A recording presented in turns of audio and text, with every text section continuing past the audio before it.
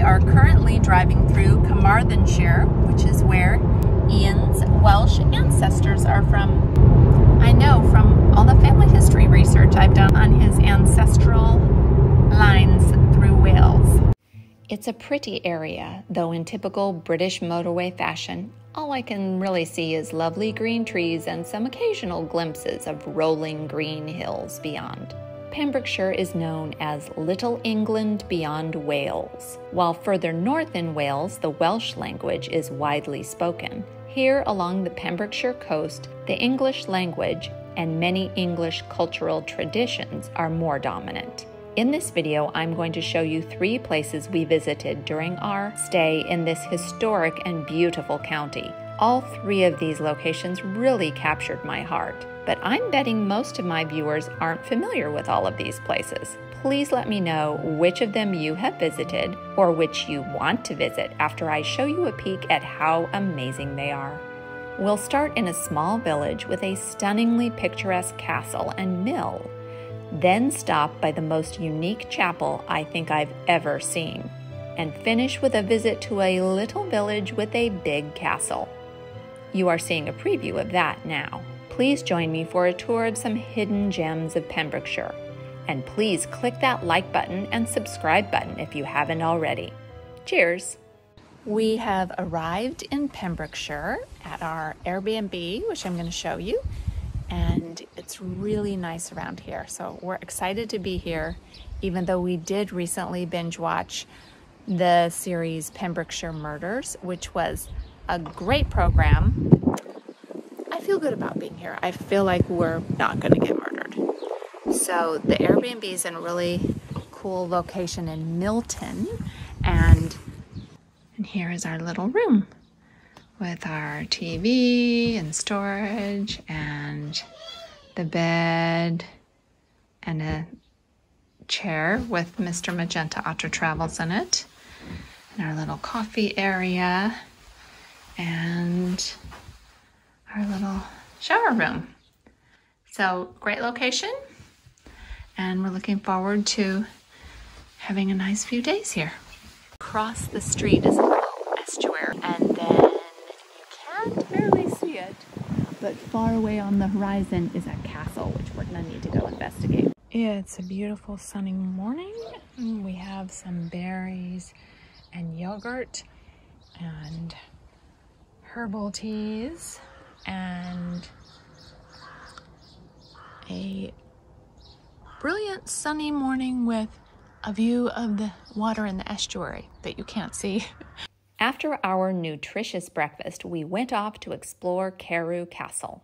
This is the nearby castle to our Airbnb, less than a mile away. Carew is named after Sir Nicholas de Carew, who built much of this stone castle and lived until 1311. The many bath stone windows and other improvements were alterations made in the 15th and 16th centuries by later owners, transforming the edifice from medieval fortress to Elizabethan manor.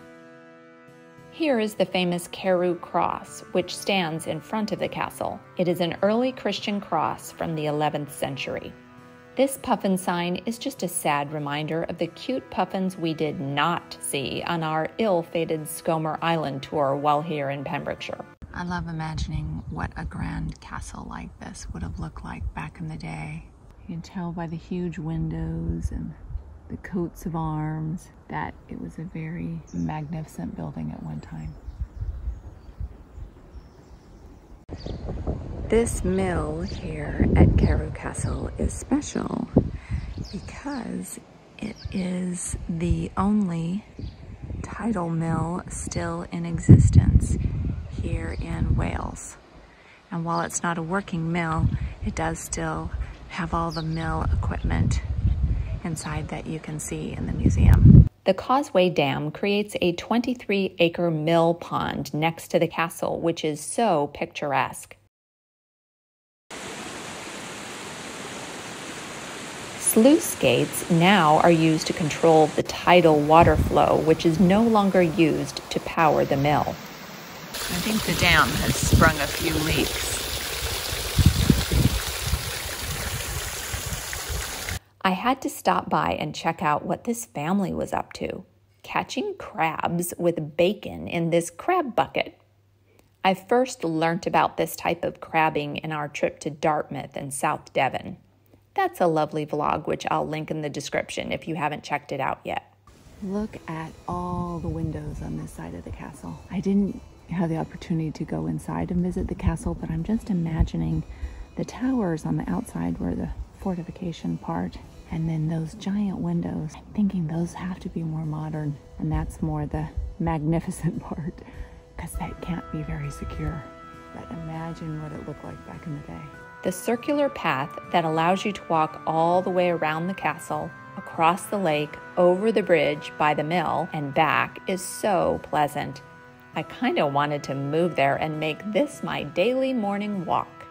Honestly, it was quite beautiful at sunset when we took an evening walk as well. Take a look at these birds perched atop the posts in the water. They are like me, sitting there enjoying the view of this magnificent castle during the golden hour.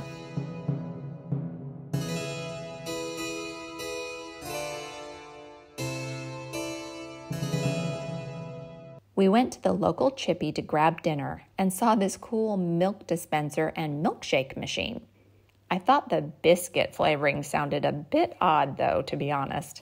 I will be eating chips for the second time today. Well, actually, I guess lunch was fries, so how's that for variety? Fries for lunch and chips for supper.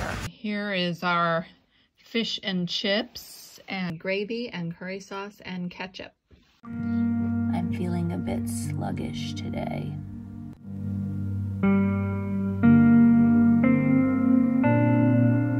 Good morning. It is our final day in Wales, and before we head back to Cheltenham, we are hoping to see a couple more castles, maybe one really special church, and maybe eat some seafood. Let's see how it goes. This is a really steep, rugged cliffside. Not the normal place you would think of a church being. All right, I'm walking into this chapel, and it looks a bit dark in here.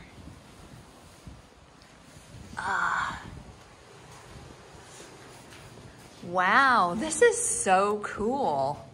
It's literally a chapel carved into the rock in the side of a cliff on the Welsh coast. Wow, this would be an amazing view to have from the chapel where you are worshiping.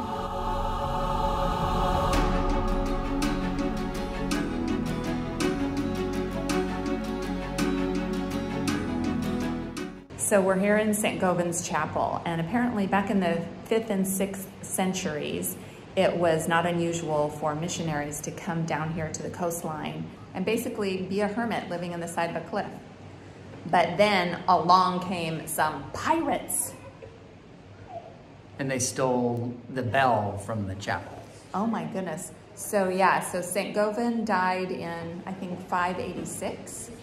But there has been this chapel here since The 1200s. the 1200s, but it's possibly been a place of worship even earlier than that, as early as the 6th century. It is a very beautiful and peaceful place. Well, right now it is anyway, because there's no pirates attacking me.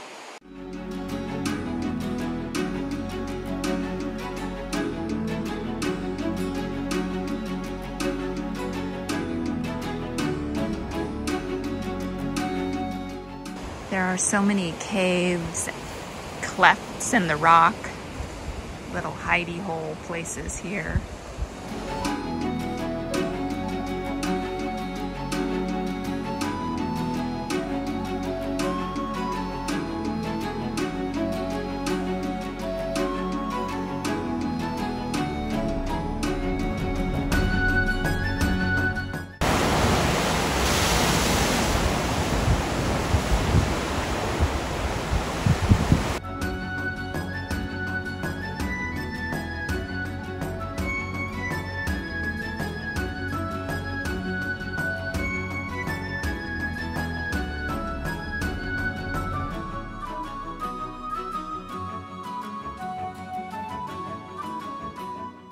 was just saying that this is the best name for a home in Wales. And then look at what they have.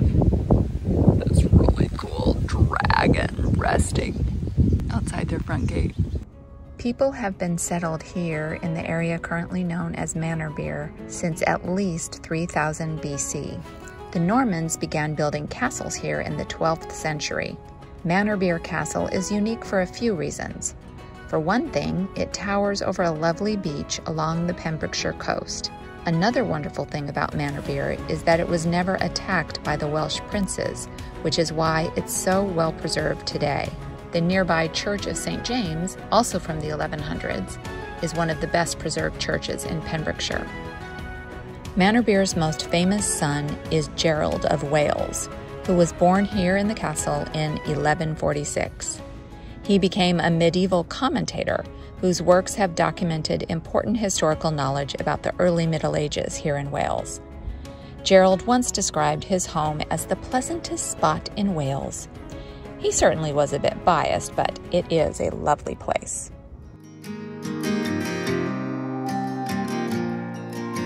When you're lost and no one's there, and you wonder who even cares, oh, come back to your breath, don't drift away from me. I will come down to remind you of before. We can fly away from here. We can stay close, my dear. Swept up and away from all our fears. How are we supposed to know on our own? Together we can go slow. Why don't you leave it all to me? I know how hard it all can be. I'm here to hold your hand through this. Whoa, I'll be beside you all alone. My love for you is so strong. We're right where we belong. Wander around the same old town.